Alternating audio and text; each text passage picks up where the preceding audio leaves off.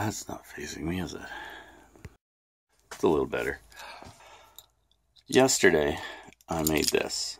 This is my tiller clutch prototype. It's the wrong size. I made this too long. I didn't look at my video yesterday about when I measured the thickness of the tiller handle. So this is 1 inch too long. So we're going to remake it. We're going to bend it at 2 inches now instead of 3. That is what it is, eh? Well, you saw yesterday. I'm not going to videotape it again, so it'll be shorter in a few minutes. Here's version 2. It's 2 inches instead of 3, so I shortened it by 1 inch. Okay, what have I got to do now? I've got to go find some rubber hose for the bow of my dinghy. It's worn out from banging up against things, so I'm going to get a new piece and just attach it. If I can't find exactly what I'm looking for, I'll just use a piece of garden hose from Princess Auto or something. Let's get on that task. Okay, I'm on my way over to the shop right now. That's where I keep my table saws. I don't have room for one at Heidi's. It ends up being a bench, and to use it, it's too much work to take it out of the garage. I've got to find a little portable one, and maybe get rid of my other ones because they're just ending up as benches, right? So, well, anyways, going over to the shop, gonna cut a piece of wood, and that wood is I'm going to use for the siren hatch boards, whatever they're called, that hold the hatches in. Hold the hatch covers in, I guess, is what it is. So, gonna do that, then hit my favorite Princess store. Hey, just popped by the shop and cut that wood. I think it's gonna work fine. And I cut it, I rabbited a piece of wood there in the back. I'm not gonna make a tutorial on how to do it. I'll show how the profile I made. If you don't know how to use a table saw and do that, you shouldn't be using a table saw. On my way to Princess Auto now. Still got all my fingers. Hey, just left my favorite Princess store. I got some hose for my dinghy. I'll show you how that's gonna work. That, I guess it's for the front of the dinghy. I'll have to cut the hose and poffer it on the ends, but I'll be gluing it on as well. Probably with silicone because I've got an open tube of silicone from yesterday. And from whatever I used it for last. I don't know what that was. We're on our way now to the yacht club. And to get there, I'm going to take the 907. Go that way, and that way. On the VMP.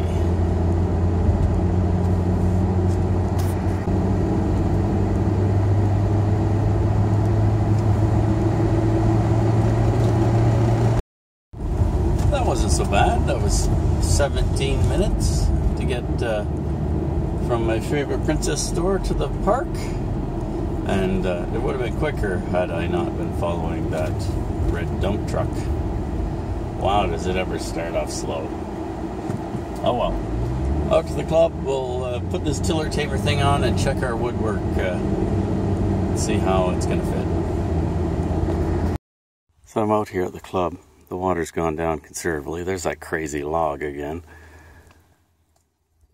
And now they've quit. There were a bunch of big carp doing some acrobatic stuff over here in the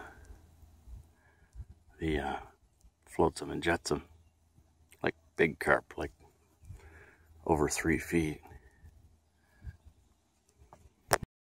So here's my tiller. Here's my piece that's going to go through, and that's how it's going to work. I'm going to be drilling a 5/8 hole in the bottom of the tiller handle, and it's because it will fit this nicely. So I'm going to put it about here. Let's lean this up and drill a hole. I'm not going very deep with this 5/8, so I'll go maybe 1/4 of an inch max. Drill down from the top first. It's kind of important to get this straight. Drilled my hole through. You have to watch when you're using these. When you drill through the bottom, it splits it. It's no big deal for me because I'm making it larger. Also, I should have drilled a pilot hole to do this properly with a twist drill. But, and the reason is because it's hard to center these. But because my pointy part is small, or is bigger than that, it'll center itself here. I can get my pilot or my hole going through straight, but that's not going to matter. That's what I'm after there. This will go up through here, and you can see how it's going to pull the rope tighter as I tighten it. I'm going to go a little bit deeper, and that should be perfect. Let's take a look at this now. Yeah, that's going to be perfect. There we go. The line will go through there, and just be able to slide when this is loose. Tighten it. It won't. How's it going, Chris? Okay, how are you doing? All right. Water's up. Just a little. You might find your ramp is floating. I would suggest pushing down on it with a stick before you step on it. Yeah. I'll tell you how I know why. That might be the way. The same state? Mine was. So here's my new piece to replace this piece. And this piece just has the groove cut in it, and it's broken here. And, well, it breaks there because it's thin. So my new piece looks different. As you can see, it's got a rabbited spot out. It's thicker here. So, well, we'll take these home and I'll cut them to length because they're too long. And I'll put a coat of varnish on them and bring them back. We'll stick them on the boat sometime. A couple of screws, 4 actually, 4 screws that hold these in on each side. So I'll replace both. Cutting my tube that I got at Princess Auto.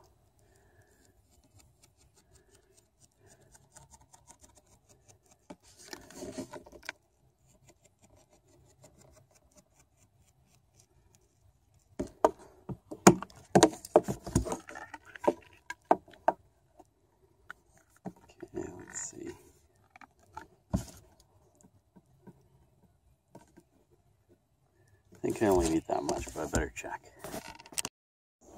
So I think it's going to work fine. Yeah, that'll work fine. I'll have to cut it. I'll bring out my drill and pop riveter, and I'll pop rivet this on so that it's held on tight. I'll also use some silicone or something. That will be for another day.